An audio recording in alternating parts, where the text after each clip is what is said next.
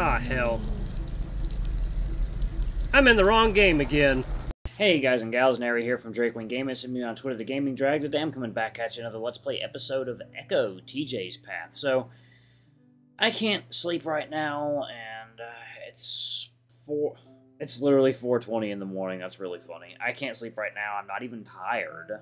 I don't know what's going on with my body chemistry. Maybe it was, like, mixing caffeine with one of those daytime edibles. But I did it, like, hours and hours earlier. It shouldn't... I don't know. I probably did something wrong, but... Anyway, y'all, I'm here to bring you more entertainment, so let's go ahead and jump right back in, shall we? Alarm Chan, you are up, and let's go. I'll make it a little quiet, because roomies are sleeping. Alright, what? What was that? TJ's whispering, but it's a loud sort of whisper, almost deafening in the quiet forest. What do you mean? I kissed you, TJ. I love you. The look of pure shock and horror on TJ's face stuns me. What? What are you talking about? TJ, you're asking really dumb questions right now. You heard me. I feel myself getting a little irritated. I just bared my soul to him, and I was acting like I just told him a terrible secret. But, you mean like a friend? No, I mean like a boyfriend, a lover. I reach out again, but this time TJ twists away from me and then starts to back the way we came from. I follow him. Well, how come? I can see his rapid breathing, his wide eyes like a cornered animal. I feel myself get angrier. What do you mean, how come? Do I need to explain it to you? TJ keeps backing up, and I see what looks like fear in his eyes. I don't understand it at all. He starts to turn around, but I grab his arm. Hey! You flirt with me all fucking week, and you're asking why? What the fuck are you talking about? Chase, let me go. He tries to pull away weakly, but I yank him forward so hard his teeth clack together in front of my face. He gasps. You make eyes at me across the table at the diner while we're doing yard work at Janice's house, and you don't get why? Why the hell am I getting so angry? Let me go! TJ's still whispering, but it gets getting louder. So, you were just leading me on. I feel my voice break as it rises in volume as well. What is happening? Why am I doing this? Is this a dream? Were you leading me the fuck on, TJ? I see tears brimming in TJ's eyes, and he looks away from me, like a kid that just got caught doing something wrong. Do I need to tell you again? TJ, I fucking love you. I've known it since I picked you up from college. Listen to me. I pull him closer, but as I do, he lashes out. I see a flash of light, and the next thing I know, TJ's escaped my grasp. My paw is still stuck out in the air as I watch the lynx disappear through the trees. Soon the sounds of his footsteps fade as well, and I'm left alone in the deathly quiet forest. I stare for a long while, listening to the nothingness, maybe waiting for TJ to come back, for Julian to come up the path to beat me up. But nothing happens. I don't know how long I stand there, but when I look up, I see that the sun has finally set. I numbly lift the camera in my other hand, still holding on to it like when I kissed TJ. Slowly, I walk over to the bag and kneel down, putting the camera away. That's when I feel the nape of my neck prickle. TJ? I look back hopefully, but the path is empty. The forest, though? The trees and branches and leaves that outline the path just before it curves out of sight, just 15 feet ahead of me. There's a shape in the trees, the shape of legs, arms, a torso, and maybe a head. The shadowy figure seems to blend into the leaves, almost melting into the twilight. I blink hard, but when I open my eyes, the figure is still there, unmoving, unchanged. That's when I realize that even though I'm holding my breath, I can still hear breathing. It comes from the direction of the shape, even though it doesn't have move at all. It looks like a painting. Slowly, I stand up. It doesn't move. I start to walk forward, and that's finally when it changes. It starts to melt back into the trees, but the branches and leaves don't move. It moves through them. Then as I reach the bend in the path, it fades into nothing, but the breathing continues. I look around finally and see that it's gotten dark to the point that I can barely make anything out. I can't do that voice right now. Everything that you see is twisted from what it once was. But what is it? It was something once, just like I was. But nothing here is obligated to make sense to you. But what does it want? What does anything here want? The only thing you know for sure is that it's evil. And just like that, I'm running up the rest of the path, feeling as if the branches are clawing at me, trying to pull me back into the forest. And still, the breathing continues just over my shoulder, growing ragged with my own following me, chasing me. I feel it closing in on me, gasping, taking on a robotic tone, as if someone's taking their last breath through a phone. I'm the one on the other end of it, and listening to it. A crackling breath hisses out, and rises up into a screech of static and noise, and I break through the trees, landing in the ditch and jamming 2 fingers in the process as I throw my paws out to catch myself. I don't care, though. I scramble out of the ditch, gasping for breath. I look up, hoping to see TJ, Julian, even Janice, but no one's there. Both cars are gone. I'm left alone on the road in the silence and increasing darkness.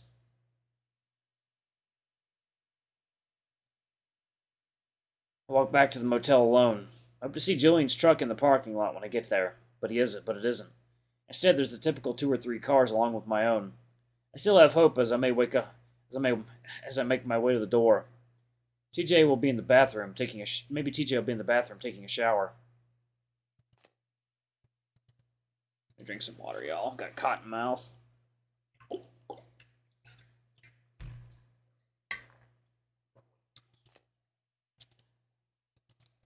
Maybe he'll already be asleep. Maybe he'll be awake and we can just forget what happened. Chat until it's late. Order a pizza like we did at Carl's house. But as I press the key card to the lock and it flashes green and I open the door, I don't see TJ at all. It's dark and empty. That's finally when I realize that TJ's left me as well. My mind is blank as I walk through the motel room, only then realizing I left the camera in the forest.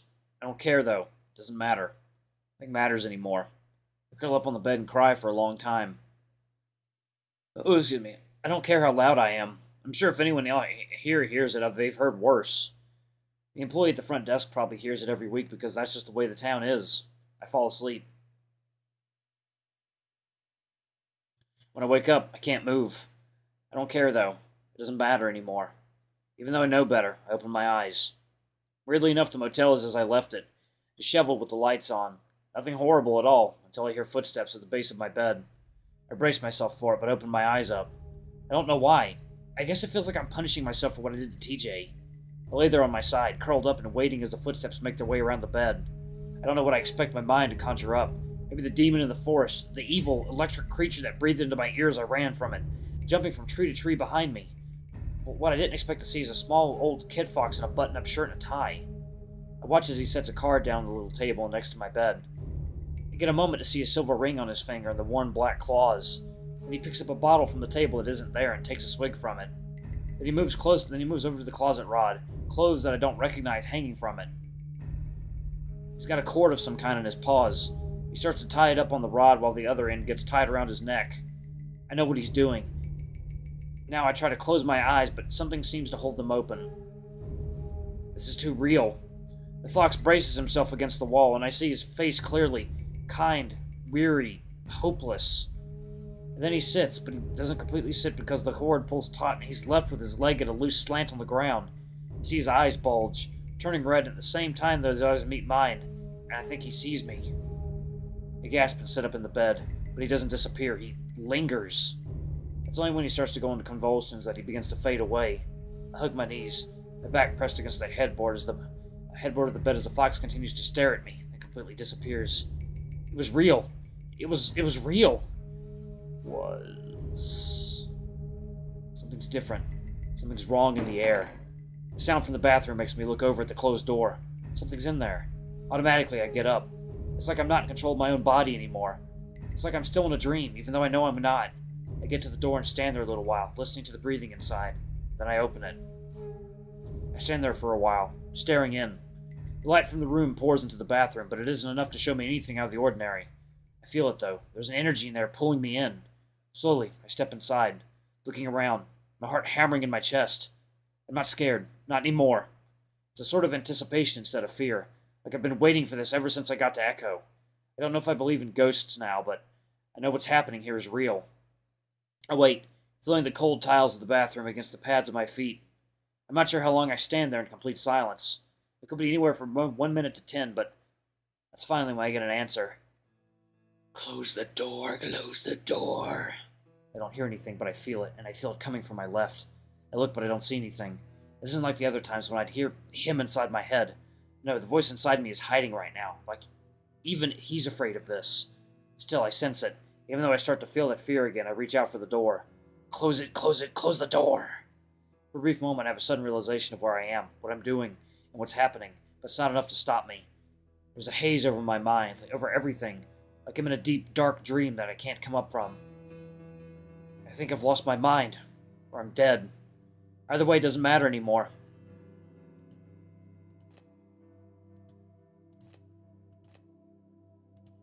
I push the door closed, but not fully, letting just a crack of light in so that through the mirror I can see the outline of the fur on the left side of my head. As I'm looking at that, I start to get the feeling that it's not me in the mirror. I look shorter, smaller, and something's wrong with my face. I can almost see what looks like the corner of his mouth stretched all the way across the jaw. It's like I saw in the diner bathroom 5 days ago? I don't know, it feels so long. But it's then that I realize the presence I feel is coming from this thing in the mirror. We stare at each other for a long time, the fear rising and rising until it's almost overwhelming. My feet won't move. My mind won't reason with what's happening. I'm in a nightmare. This is real. The mirror whispers at me, and I see the grotesque mouth move with raspy, whispering words. Slowly, I move a little closer to the mirror, ducking my head down a bit, reaching up to touch my cheek where I see the widened gash of a mouth. The reflection does the same, but when I touch my face, I only feel smooth fur, even as the fingers in the mirror brush against the opening. What's happening? I ask myself, but my reflection responds. It's been happening for eons. What was supposed to happen to everyone else in this town, but you stopped it. What? Coming back here with your secret. Almost started it, but now that everyone's about to find out. What are you talking about? This town might actually survive if they find out. Find out what? I bring both paws back up to press against the sides of my face as if to cover up the gaping mouth. You know what? I squint at the reflection, trying to figure out why it just looks so familiar. Sydney? There's a raspy, rustling sound, and I see the thing in the mirror shake, its head twitching from side to side, far too fast to be anything of this world. I take a step back. Dread rises in my chest. No, this was supposed to be over. I'm not supposed to see things anymore. You always knew they were wrong, always knew that what you saw was real. Nothing normal about this. But it's not me seeing things again that's got me feeling the way I do. No. What secret are you talking about? Again, that raspy sound of rustling leaves, sounding old and forgotten. That's what it feels like I'm talking to. Something old, monolithic, and ancient. You don't need me to tell you. I grasp my shirt, twisting the fabric in my paws, feeling like I might panic, that I might go insane. Already insane. But how's anyone gonna find out? No one knows. You know that's not true. Who's responsible for the cruel joke? I swallow hard. Someone knows. No, that was something else. They didn't know. It was a stupid prank on me, to make me look bad, to ruin our vacation. Vacation? Is that what I'm on right now? That thought is foolish, and you know it. It was definitely foolish. You know who it was, and after what you did to him. I see myself pinning the lizard in the parking lot, holding back from pounding his face into nothing. He is going to tell everyone. No.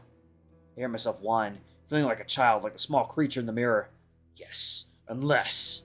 I wait, feeling tears well up in my eyes, knowing that my life is about to change forever. The silence drags on until I finally break it. What? I can help you keep the secret. I wait a while longer, but the reflection stays quiet. I get the sense that time is going faster than I perceive it, my legs aching from standing here very rigidly on the cold tile floor.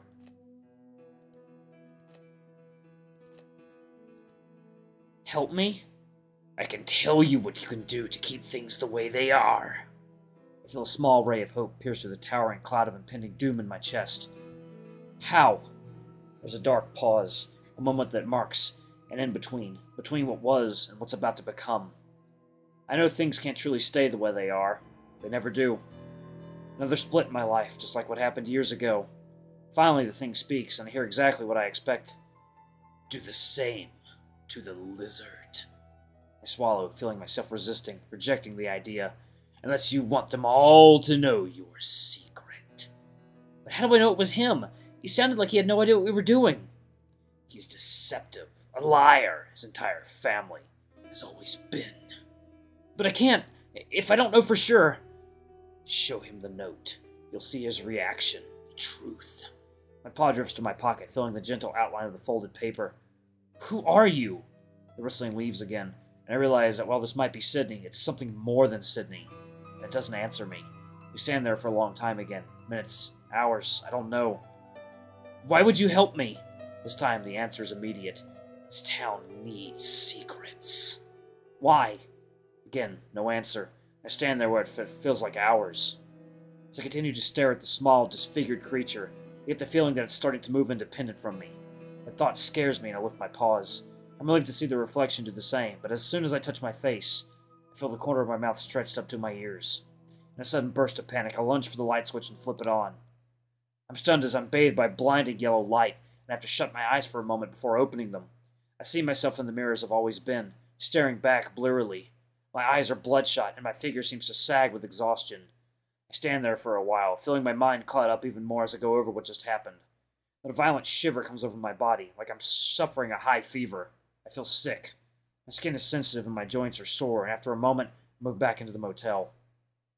I can see that it's light outside through the curtains. How long was I in there? It must have been hours. I don't care. Still shivering, I head for the closet closest bed, sliding under the covers of my clothes and laying my head against the pillow. Realizing that this is Jenna's bed, and I can smell her perfume along with the faint scent of fox musk on the pillow. Where was she again? I can't even remember through the haze in my head. Jesus. Really messed up, man. Oh boy, so my guess is that... Yeah, I'll save it for the end of the video. I think I fall asleep, but I'm not sure. A sudden knock at the door makes me jump.